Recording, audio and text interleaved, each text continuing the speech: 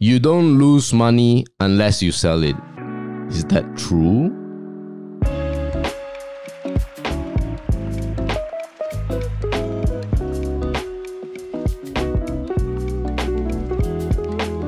Guys, for the 6,089 times, we are not giving financial advice. None of what we say is financial advice. Please speak to a pro if you want that sort of advice. What we do is purely educational. Guys, there's some good news. We will be giving a free giveaway of our FIRL Pro program, which is worth more than 2,000 ringgit. And you can participate in getting it in the description of the comments where you can find the details. The deadline for this participation will be the 6th of March. So time is running out. Let's get to it. All right, guys, some groundbreaking facts for you. When you are experiencing an unrealized loss, you can do 3 things. Yes. Buy, sell, and hold. Yeah, that's the only 3 things you can do. So or cry, I don't know. Yeah, or cry. Yeah. Okay, so the first thing is, let's say if you plan to sell or you don't know when to sell, but these are the few strategies that you may want to deploy if let's say you want to sell. So the number 1 is that, let's say if the business fundamentals has changed.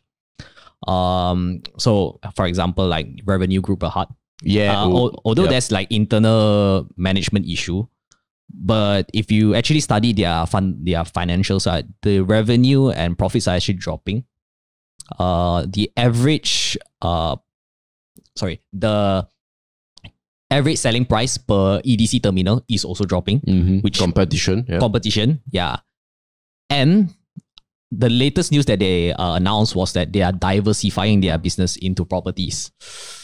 Yeah, so I think this kind of signs can actually tell you that maybe their main core business is not really giving them... Without, even if you exclude all the stuff that's happening with the management. Yep, exactly. So when you see like businesses, for example, even revenue group start to diversify, you know something is wrong with the fundamentals and it may not sustain in the future. Yes. So that's a very simple one. And the second point here is obviously management. We also can use the same example, revenue group heart, or maybe even Top Glove, for example, also. So for Top Glove, I believe Tan Sri Lim has been very gung-ho about the company's valuation. When it was at the peak, he said it was undervalued. When it's down, I don't know whether he got say anything lah. We'll see. Yeah, so that's about it about management. And you also want to know whether do they walk the talk? Yeah, that's very important. If it's just all talk, I mean... Now, notice so far how we don't talk about price action at all right now. It's purely fundamentals. And that I think should be the focus. Yes. Right? The business, the management, and yes, what next? Yes. Okay. So the third one is catalyst. Yeah. If let's say the business doesn't really have any catalyst, and then so for example, like the rubber glove, for example, the catalyst is slowly dropping already. And you actually... Back in 2021, maybe you already know that it's dropping, but you're still holding on to it because you have hope that it would maybe the drop will start in 2023 or 2024 or even further. So when you start to know that average selling price is bound to drop already, I think that is already a telltale sign for you that you need to get out of that situation. Yeah. So the key thing about catalyst is an investment without a catalyst, right, will always be asleep. Yes. Companies can look undervalued and it's great and all that. But if you don't get a catalyst, nothing's gonna drive or push. You know how like when you walk on grass, it doesn't really have a smell, but once there's a rain, then there's a little, I can't remember the exact scientific name. There's a certain smell that comes out. So it's the same concept here I'll give. And a catalyst can be anything, right? Can be industry change, can be changing CEO, can be surprise earnings, can be disposing unprofitable business, or acquiring unprofitable business. All sorts of things can be a catalyst. And what should the catalyst affect? The most important is that it affects the earnings. Yes. Right. Reduce cost, increase cost. Increase revenue, reduce revenue. Yeah. That is what a catalyst is. Yes. And without it, your investments will forever be a long-term investment. Yeah. Okay. The fourth one is a very easy one. Is valuation. If let's say the company's valuation is, I mean, you have to study in order to know whether are they high or low. Yeah. Because sometimes high valuation doesn't mean that it is expensive. Yeah. Sometimes low valuation doesn't mean that it's cheap. Yeah. So you need to know what is really the business growth in the future. So, you know, with valuation, it renders you getting right on all the other first three, like the business. Not unnecessary, but you don't have to be on point. Yeah.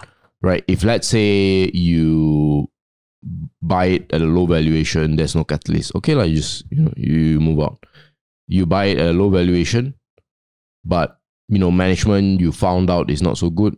It won't tank as much as if the valuation was high. Yes. Because the expectation was high. So when the expectation is high, that is good.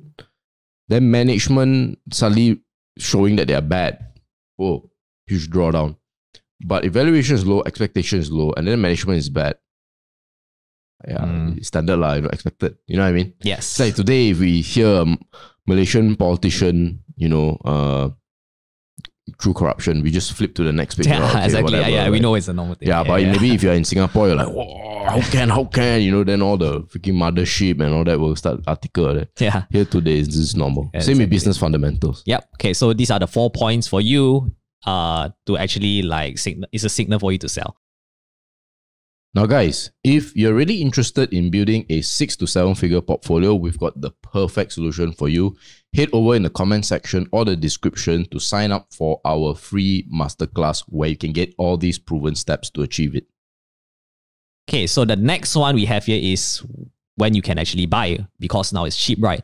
Howard Marks explained this very clearly already. If let's say the company that you bought, it's a good company already, and the price and the intrinsic value is getting wider and wider, it should be a sign for you that, it is a very bargain at a very even more bargain price, even more cheaper.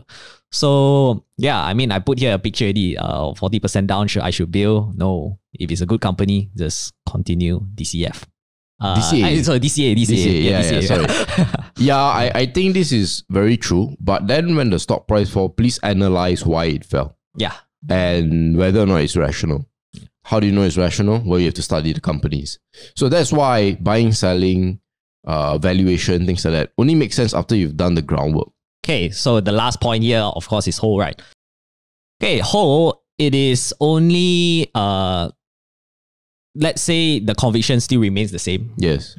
There's nothing bad about the company.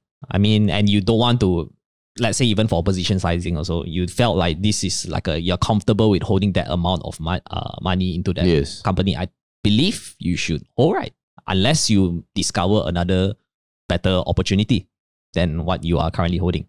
So yeah, it is actually just whether has your conviction changed. If it has, then just do consider either selling it off or just not doing anything. Yeah, and then the second point is just position sizing. Yeah, I think usually you hold when you have no money. Oh, yes. That's very true. That's very true. That's one. Yeah. With regards to position size, sometimes if it's a big amount, you could, just take the loss. But sometimes, so give for example, when I applied for SFP Tech's IPO, I obviously tried to apply a more significant portion because I know it's a good company. But obviously, I didn't get the allocation I wanted. I maybe got like 20%, 25%. So it's a small amount. So now in that case, it didn't lose money. But let's say if it did, I think the right move would have been to just hang on because it's so small anyway. Yeah. But the upside could be very big. So again, you have to analyze, right? It all depends on analyze. Thinking about when to buy, sell, or hold, right? It's not something where you just wake up and like, okay, should I buy, sell, and hold? That's not how you do it, right? You've done the work.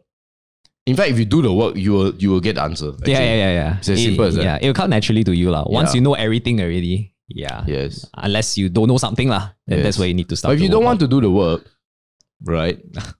We have this thing, okay, of course, you should always do the work. Yes. But if, we know that maybe you have no time or you have family or maybe you feel like there's too much to do, let us help you shortcut this journey. Yes, right? We have a FIRL Pro. Yeah, and this is our performance so far.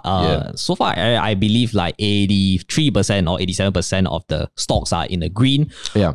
And actually more than 50% of the company is actually growing at 20%. And we started this in August 2022, which is a very short period of time. But of course, we want to do this for a very long time. And also to share with you guys our returns, how we actually going to be performing. So in the next few years, is basically you guys are actually our accountability partner. So just to check how is our performance and whatnot. And if you're interested to know more about FIRL Pro, the links is actually in the description and comments. And also, if you're still not convinced, we have this free sample for you just to check out what is FIRL Pro all about. Don't forget, we have the free giveaway. So if you're still watching this before 6th of March, you still have time to actually register for this free giveaway. Just sign up to this FIRL free sample and follow the instructions that we're going to be giving to you in the links in the description and comments. All right, guys, as usual, hope to see you on FIRL Pro. If not, thanks for the support anyways, guys. Thanks for staying all the way until the end. You deserve a thumbs up, and I'll see you next time.